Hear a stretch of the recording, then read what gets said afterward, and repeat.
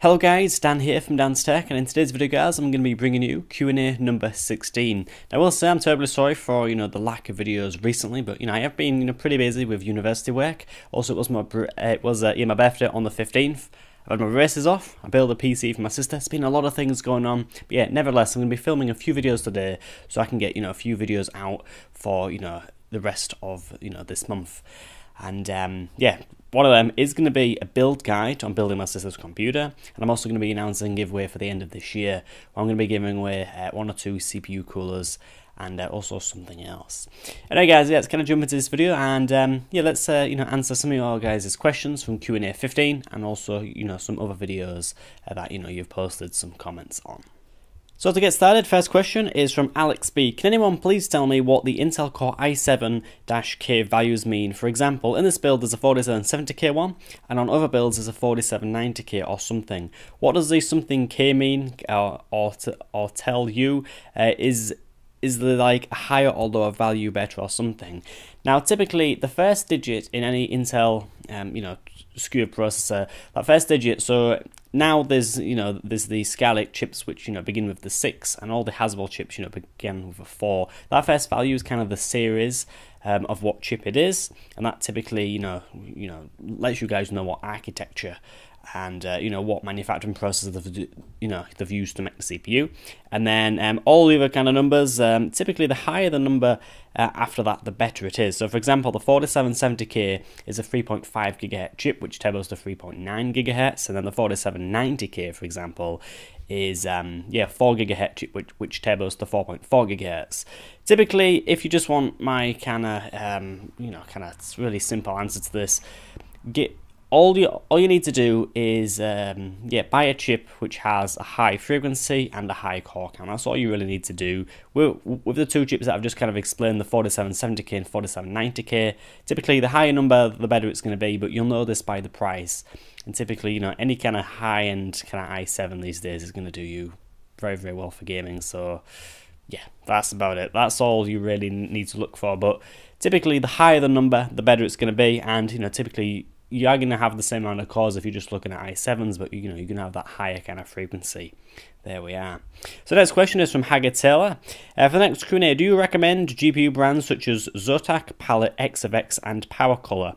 Comparing these, I've lost where I was. Yeah, comparing the prices of these brands for the 960, these brands are cheaper most of the time, but seem as good quality as the mainstream brands. So what should be the smarter choice? A slightly cheaper Zotac on MSI 960. I have no now recommending any of these other brands. To be honest, my friend Ben did pick up a Zotac Palette GTX 970, and to be honest, that performs better than the MSI 970. I'm forever telling people this, and the fact that that card costs less, and it gains 1 or 2 FPS in the Valley benchmark, which to be honest you don't get many FPS in the Valley benchmark, so it's a pretty big deal. And at the end of the day, my friend Ben did spend less on his GTX 970, and it's better performing. Now I will say the cooling solution on that, it is a little bit flimsy, and I have observed that actually the PCB on that card was a lot thinner, and typically from my understanding you won't be getting as good of overclocks on that Zotac card just because it's cheaper. But, if you aren't looking to overclock and typically aren't bothered about noise and maybe aren't wanting to keep your card for 10 plus years, then go for these cheaper brands. Go for it. They're creating, the really cheap cards because they can, and people are going to buy them, and, they are genuinely good. So go ahead, buy a Zotac or Palette card. Feel free, grab one, and chances are, you're maybe going to get better performance, believe it or not. So next question is from Kelly Raspin. Nice to see a new Q&A video, Dan. One question though, just noticed the sound card next to the GPU. Why do you have a sound card? I've always thought they were pretty useless. In today's, I've lost where I was. This phone, God, it drives me crazy, man. Why do you have a sound card? I've always thought they were pretty useless to have these days, with onboard being that good now. Now, believe it or not, the onboard on my motherboard is absolutely shite. It's terrible. Now, when I'm listening through speakers, it is fine. But when you plug in any kind of headphones into the onboard port on the motherboard, you can hear some really strange electrical noise, and especially you know, when you're doing things on your computer, including just moving your mouse, these you can hear the noises and the signals changing depending on what you're doing in, you know, on your computer, and it's really strange, and it's really it's oh man, it's weird. It's really weird. You shouldn't be able to hear that, and that's, you know, the reason I did buy my sound card. The sound card I have is the Zonar, the Asus Zonar DSX, I believe, and it's brilliant. It's absolutely fantastic. I can do whatever I want to do on my computer now, and I do not hear anything. And to be honest, the software you get with the Asus sound card is brilliant. The equalization and stuff, you have so much control, and I tell you, if you want loads of bass, you can have loads of bass. You know, whatever. The equalization software is brilliant for the card. It fits in a ×1 slot as well, so it's really good. I would recommend it, but typically, yeah, for many other boards, you are right. Onboard audio is pretty damn good, but on my board, it's not. Maybe my board's faulty in the audio department, but I don't know. But yeah, typically sound cards are not needed, but in my case, I feel that they are, because of them electrical noises that I can hear. And the next question is from Dean Mulder. Hi Dan, I asked last week why you were holding a badger, and today you hid your badger. Was that because of my comment? Great Q&A. Well, I don't know if you can see the badger today, but total coincidence. Yes, total coincidence. Next question is from Ben Perles. Dan, how come my GTX 970 Jetstream had a minimum of 25 FPS on Valley benchmark and yours is 31? Now, this comment was from the review of the Palette 970 of my friend's Ben's. I did review that one. Why is it lower? Maybe because you have a slower CPU. If it's not that, there'll be some other variable in your PC. I don't know, it'll be something. One thing I would check actually is that your card is actually reaching its boost clock, because if it isn't and it's at a base clock, that could be the reason for the lower FPS. And typically, if you do increase the fans on your card, your card will be able to reach the boost clock. Still, NVIDIA graphic cards are relying on temperature a lot, and if your card is, I think it's 80 degrees, I think, on most NVIDIA cards. If your card gets to 80 degrees, and the manufacturers do program the fans on the card to not go over a certain percent, your card will slow down, and you will just be reaching that base clock. That's probably the reason that you're getting less in the Valley benchmark. But I wouldn't really worry about it. Just check out them temps, see if you are reaching the boost clock all the time. If not, then I honestly don't know. Probably just got to do with a CPU being a little bit slower, or some other variable. As I've said, it could even be the fact that I run Valley on an SSD. Maybe you've got it installed on hard drive. Who knows? But I really wouldn't worry about it. If you're getting good frame rates in games, then that's all you really need to be bothered about, really. So next question is from Little EDM. Hi, I just bought the Corsair RM850, and I can hear a little coil whine type of sound. It's not loud. I need to be close to the power supply to hear it. Is that normal? Should I worry? The PSU is 1 day old. Typically, you do sometimes hear a little bit of electrical noise from power supplies. I personally do have an RM850. One thing I've noticed with that is when I turn my PC off, as in just click the shutdown button, I can hear a little bit of like coil whine when the PC's off. I don't hear it when it's on, but when it's off, I hear a really faint, kind of really strange electrical noise. So what I always do is flip the switch on the back, and that's it, it's gone. But in your case, if it's a really faint sound, there shouldn't be nothing wrong at all. If your bill's been up and running now for a few days, and you've been able to play games and stuff, then it should be completely fine. Yeah, that's what I'm really going to say, really. It should be fine. Yes, there we are. And the next question is from, is it Zenton? I don't really know how to pronounce that. I have a 4 gig MSI GTX 960. My GPU does not slot in as cleanly as yours does, and seems to be missing a part. Is it a backplate though? I don't really know what context this is talking, but does not fit in the slot. just make sure you plug in a GPU in a times16 slot. If it's a times16 slot and you know the GPU can fit in, just give it a really firm push and you should hear it click in.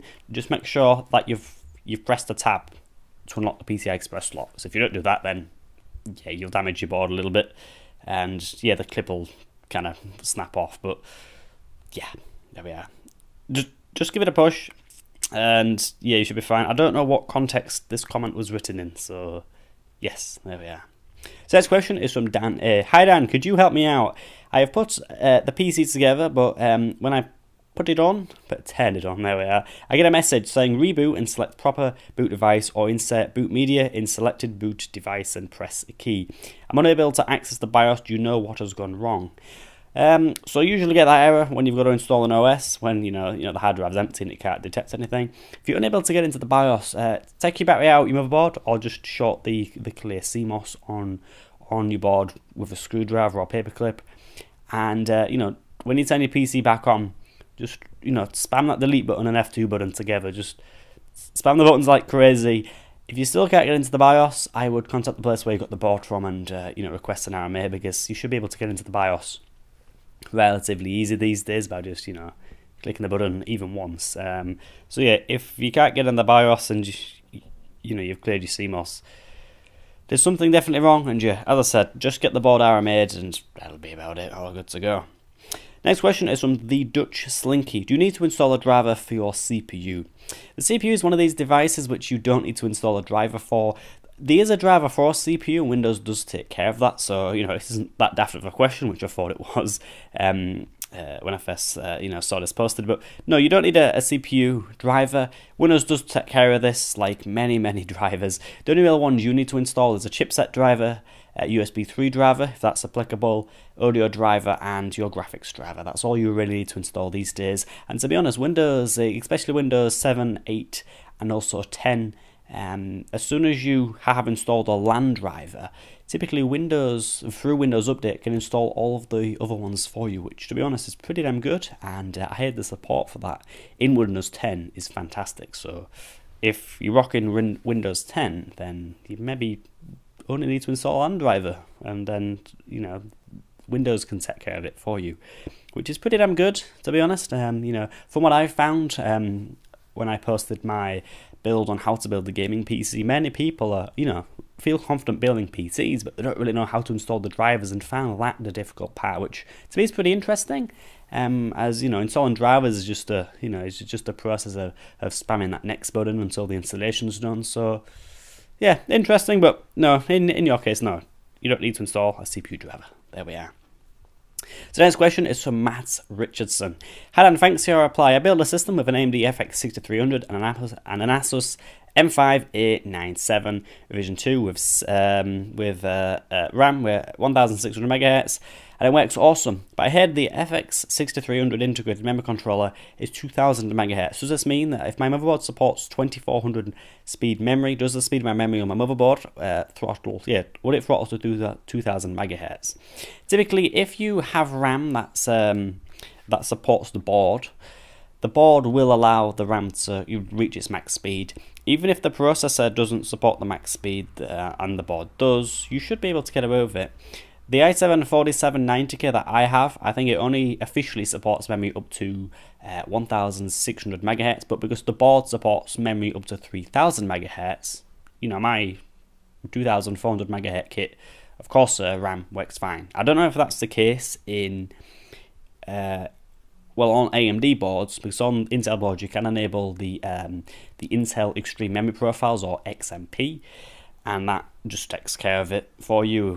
Dials in the voltages and all the cast latency for you. So it's all good. If I were you, just do a little bit of research. I think AMD have an equivalent to the XMP, so if you can enable that in your BIOS, if you are thinking of getting the high speed RAM, and yeah, you should be good to go. Next question is from, I'm gonna really butcher this name. I'm not gonna say it because I don't want to offend you. That's the one. That's what I was looking for. I love the series, Dan. A question, if I may. I have a 400 watt superflower 80 plus gold PSU with an i5 at 4590 in it. Up until now I had a GTX 750 Ti, now I want to get a 970 over the 390 in the hopes to maintain my PSU. I hear so often that you need a minimum of 500 watts with a 970, but I don't get it. A 970 is like 175 watts and the CPU drains 84 watts. Is my existing PSU enough? Cheers. It's really good to know that you do have an understanding of what each components use. You got to remember that case fans and all that kind of stuff, case fans, hard drives, even RAM, the board, for example, they all, do consume power as well. But I think in your case you should be fine. However, I wouldn't recommend getting anything higher than a 970. You have got an understanding that the 390 from AMD does suck a lot of power. You're not going to be able to install that thing with a 400 watt PSU, but you should be okay with a 970. If not though, you will just have your PC shut off when you do get in a game and the graphic card is wanting more power. If the PSU is not able to deliver that, it'll turn off. So do keep that in mind if you do get the GPU, and yeah, you might need to go out and buy a PSU afterwards. But you should be fine. You should be fine. But don't take my word on that. There we are. Now, the last question is it Rajan Rahman? Thanks for a nice episode. I have a question, and it's confusing for me when I think about graphics cards. Which is more important to choose a graphic card? Bus width, memory size, GPU megahertz, or memory type? I know my question is pretty dumb, but you we are entry-level user of gaming PC and want to learn more about technology. So please post the answers as soon as you can. My English is so poor. For doing any kind of mistake, please forgive me. Thank you. No problem. In terms of graphic cards, I just purely look at the amount of cores. Now, typically, CUDA cores are a little bit faster than the Stream cores that AMD have on their cards. But typically, you just will want to be looking at the cores and the megahertz. If you are comparing, just AMD GPUs or just comparing NVIDIA GPUs, you can just look at the core count. The more cores, the faster the card's going to be, typically. And that if you are, for example, say comparing, say, two GTX 780s or say, not 780s, 970s, even though they do exist, yeah. If you're comparing two cards which have the same amount of cores, one with a higher frequency is going to be a little bit faster, but typically will cost more. And that is typically just the case between buying, say, an MSI or a Palette or an EVGA, say 970. There we are. But yeah, typically it's just look at core count and the frequency. If you are wanting to game at high resolutions, I would recommend getting a card above, say 2 or 3 gigabytes. If you're looking to game at 1440p or 4K or any, high resolution, you need a card ready with 4 gig of VRAM. And that's the kind of only real things you need to look at. Bus width, I suppose it's good to do a little bit of research into that, but quite frankly, there's no real point, to be honest. Yeah, there's no real point. I haven't going to even go into what that is. But yeah, there we are. And guys, that's kind of the end of this Q&A. I really do enjoy creating the Q&As. To be honest, they're pretty easy to make, and you guys really do appreciate me answering your questions kind of in video format. So it kind of benefits both of us. There we are. Anyway, guys, thank you very much for watching. Pretty soon there's going to be a guide on how to build my sister's computer. I did film that. And I reached the 20-minute cap on the DSLR, there we are. I'm not too sure where it cut out, but yeah, I was just saying, thank you guys for watching. There'll be a PC guide, build video of me building my sister's PC soon. And yeah, if you guys do have any kind of comments or any questions for next Q&A, do post them down in the as Neil said, description, in the comment section. And yeah, I'll be sure to print screen some and answer some of them on the show in the second week of January. Anyway guys, thank you for watching. Please feel free to like, comment and also subscribe. And yeah, I'll see you guys in my next video. Goodbye.